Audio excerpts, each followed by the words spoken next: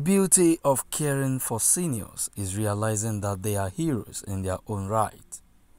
The senator representing Lagos Central Senatorial District, Wasiu Eshilokun, has celebrated with the elderly citizens of his constituency through a program tagged 2023 Elderly Citizens Assistance Scheme, ECAS, held at Coker-Aguda Local Council Development Area. The program, which was conceived to appreciate and celebrate the elderly, especially during the Yuletide period, is one of the programs inherited from his successor, Senator Oluremi Tinubu.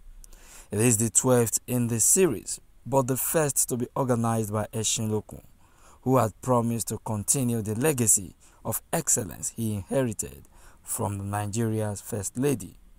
The seniors in attendance received various gifts and cash to make the festive season pleasant for them. Speaking with newsmen, the executive chairman, Coker-Aguda Local Council Development Area, Oluremi Tinubu, who spoke on behalf of the senator, said the initiative was born out of love for the elderly. We must thank God for this opportunity, because this is not today. It has been happening. It has been happening since when Senator Oluremi was the senator of Central.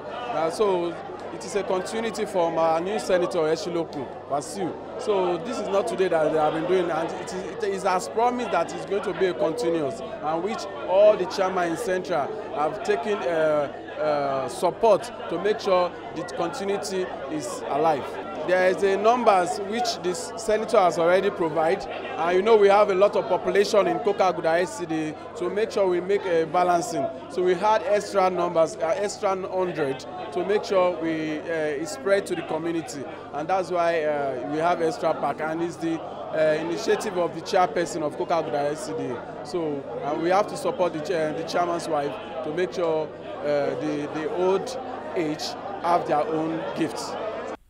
The guests and beneficiaries at the event lauded the initiative. We thank God for today, and we appreciate our honorable chairman, Mr. Honorable Oluremi Ibrahim Rio, for doing all this to our elder.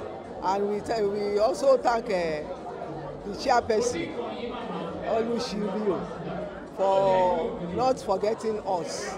We appreciate her and her husband Leo very well, and I pray for them that God will continue to give them more long life, and on Leo's seat, I pray for him that he will still continue to do more, and that 8 years he is going to use it in good health and more prosperity, in the mighty name of Jesus. We'll be thanking to our Almighty God to be helping us, to be doing everything like this. Oluremi have been doing it. When Eshinlokun, God will be with him. He will be doing better for us. Eshinlokun, more blessing.